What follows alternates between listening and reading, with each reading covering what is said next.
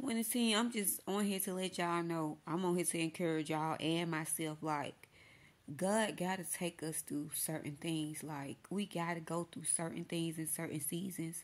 All the time, it's not the devil.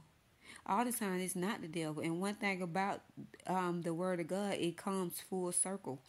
So say if before you got saved, you did whatever you did to whoever you did. That's why you got to be careful how you treat people. Because just because you gave your life to God don't mean you ain't going to have to pay for the wrong that you have done in the world. It ain't going to be as bad as it would be if you didn't turn your life around. God going to spare you, but you still going to have to feel that pain. Because his word don't come back void. We think because we give our life to Jesus that everything gonna be peaches and cream. No, it is not. No, it is not. We're gonna be able to get through it. We're gonna be able to get through stuff because we fighting with Jesus Christ. But we still on this earth.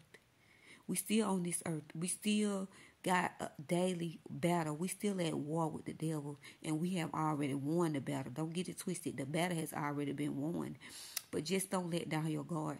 Don't think because, oh, I gave my life to Jesus Christ, I can just slide. No. We the ones that got to be careful because the devil is on us.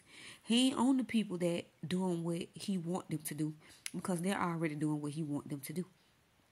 So we be thinking like, God, they ain't even living right. How they got this? How they got that? Baby, don't you worry about it. Because the one thing about it, the devil don't beat no dead horse. If the devil attacking you and coming for you, you got something he won't. He see your future. He can see where God is taking you. Don't get it twisted. The devil know God's real. The devil know the power of believing in the Father, Son, and Holy Spirit. He know the power of purpose. He know the power of realizing who you are and the power that you have through Jesus Christ. He know this. He know this. So when someone start realizing who they are, yes, he gonna be on the attack. But it ain't always the devil. Sometimes it's God showing you stuff that you need to work on or people you need to get away from.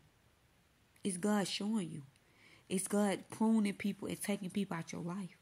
People that don't belong. So when you do get to the level where he wants you, he don't been done pruned all them people out your life. He don't been done pruned you. You been done learned your lessons. Yes, it's going to hurt. It's going to burn. It's going to sting. Trust me. It's going to hurt. But God is going to deliver you.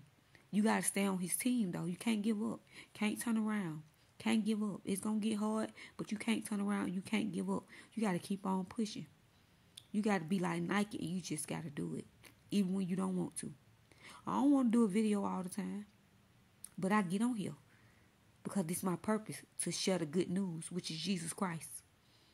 Jesus is the good news.